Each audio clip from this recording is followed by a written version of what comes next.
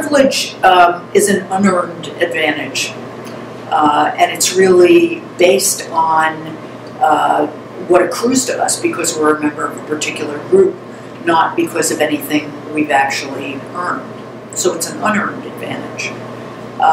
You know, there's a woman whose name is Peggy McIntosh who really talks about privilege as an invisible backpack of rights, opportunities that we typically are not even aware of.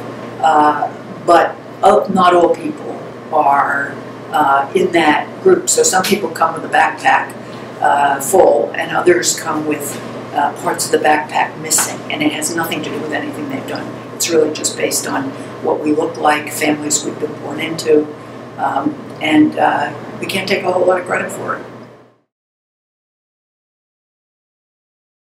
I think I come down on the privileged side of many things, but not on all.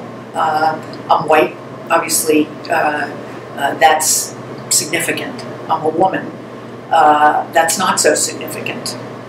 I'm an executive, and so based on social class, I have privileges that accrue to me as a result of that. I've had the luxury as a white person of never having to be concerned about whether or not housing I either wanted to rent or buy would be available to me. As long as I had the resources, it would be. So I think I'm privileged.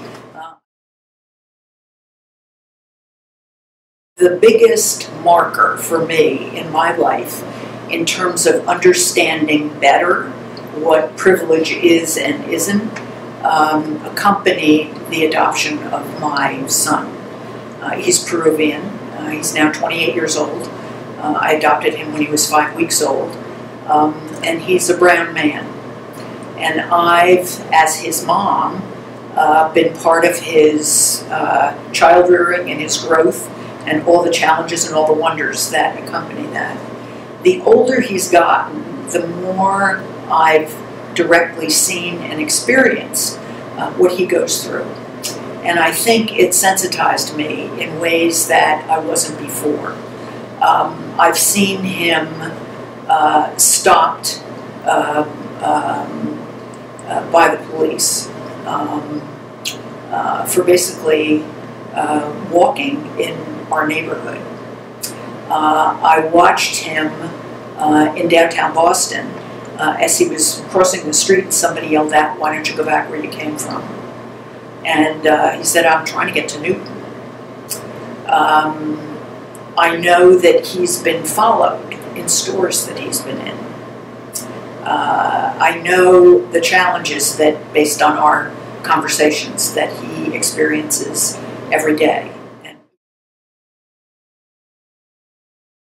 it's opened me up in a much broader way to issues that people of color in our communities face.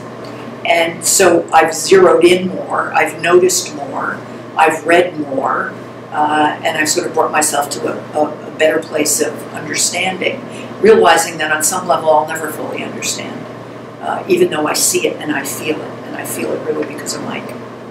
I think it's made me much more tuned in at the Department of Mental Health to our reality, given our communities across the Commonwealth, given the numbers of people we serve who are people of color, given the numbers of administrators, managers, and clinicians, low numbers. It's really made me commit in a different way to trying to do something about that. And as a white woman in this role, perhaps I can jiggle that agenda along in a way that others might not be able to.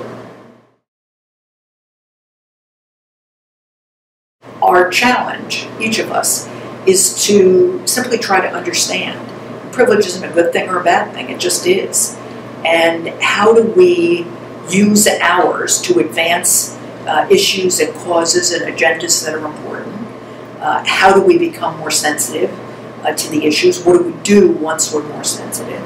I think that's really the challenge. Be aware of our privilege, be aware of our unconscious biases, make them conscious, and we will slowly, incrementally, as a result of that, move to a different place within this organization.